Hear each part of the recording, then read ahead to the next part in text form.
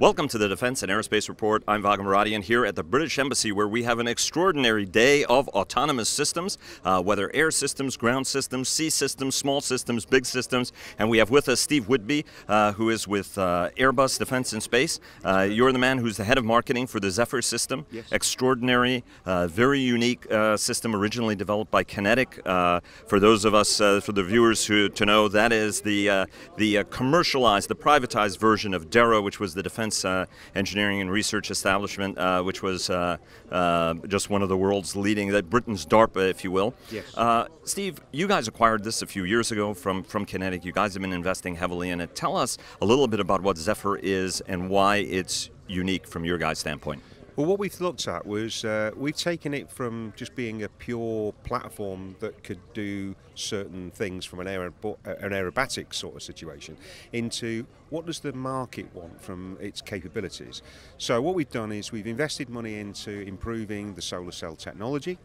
We've made it lighter, we've made it slightly bigger, and we've been able now to invest in different types of payload that can give you the capabilities. So originally, the Zephyr was very much focused at the military market. So I would say the military surveillance, electrical, optical, infrared, and what have you.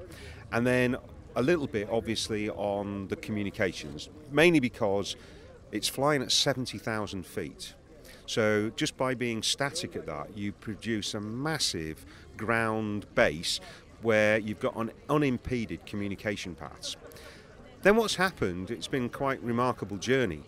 The commercial sector started to take advantage of this, and some of the things that are quite interesting is like bushfire detection and then bushfire monitoring, which is obviously a big problem in certain countries around the world. Then we've got piracy on the maritime space, again, and then we've had quite interesting in the new telco generation, where they want to put LTE, 5G type of capability in areas where there isn't the normal ground infrastructure to be able to provide communications to the masses. So what they want to do is, we're a hook in the sky. We put a payload on, and then just by flying at that altitude, unimpeded, we can provide the capability. And that's why one of the reasons why you guys call this a pseudo-satellite. Give us a sense for the size of the aircraft. You mentioned 70,000 feet. How much payload are you able to take up, and how large of an aircraft is it? Because it's entirely solar-powered. Yes, absolutely. So at the moment, the current production beast is 25 metres tip to tip. And it carries a payload of 5 kilograms. Now, that doesn't sound a great deal, but Zephyr is unique, as we all know. The payload is totally different. So we do not need the traditional heavy casing, gimbal, shockproof protection, or what have you, which is a considerable amount of mass that's added to a particular type of sensor. So when we remove all of that, we get down to something that's really useful. So just to give you an idea, we've had payloads that have been given to us in the past, which are weighed about in excess of 14 kilos. When we stripped off all the unnecessary weight, we've got down to 4 kilos. Now we've looked at the market, and we've looked at commercial, small companies and what have you, and they're coming up with payloads with tremendous capability for less than 2 kilos. So that's that one. What we've also done is invested quite heavily in the battery technology, because the solar cell technology, what we've got at the moment, is the best on the market, and it's as good for what we need for the foreseeable future. So much so, at the moment, even with the current version, we do not have to cover the whole of the platform with the solar array, because we would be creating energy which we can't store. So the big push is on the battery technology, which we've done. So the previous versions of this still hold the world record, 14 days and 14 nights. Just a change of the battery technology, we're going to 30 days, 30 nights. So we're going to blow our world record. And then we're actually looking at battery technology at the moment, which will go to 120 days. Again, no change in the structure, no change in the platform or anything like that, just to change the batteries as the technology matures in the market. When we look at the Zephyr T, which is a slightly bigger beast, that's 33 metres. Now, okay, it looks fundamentally different because it's got 2 tails on it. But the structure, the fabrication, the materials are all exactly the same. The avionics, the flight control system is exactly the same. And I'm going to be quite crude. What we basically do is cut it in half, add an extra 10 metres of wing,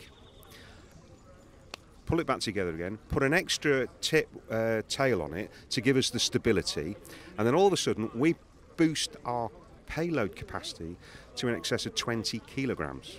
That is just an absolute weight feast for you, Steve. Unbelievable. And what is really remarkable, on the Zephyr S, which is the current version, over its world record holder, we've added an extra 2 metres in the wingspan, but we've reduced the weight by 20%. So the all-up weight of this beast now, payload, batteries, the whole 65 kilos is the maximum weight we will get to. So that is phenomenal. So let's talk a little bit about the market, because this is a unique thing, but it's also the kind of thing that if it catches on, even as a battlefield communications relay, huge market for that. Absolutely. Obviously, you put 7 watts up that high, you get an enormous amount of coverage. It's even superior to a satellite in some cases.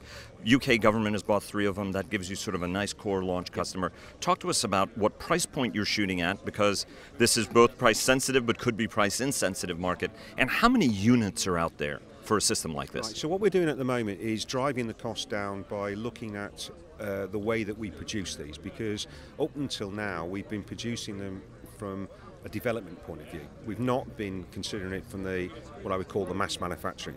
So now Airbus has given us the funding to be able to look at dedicated facilities to produce these in volumes, so the price comes down and obviously we can meet the market expectations. That's going to take us a little while, but we will be building a hell of a lot more next year. We're talking about possibly up to 50 next year for the potential market.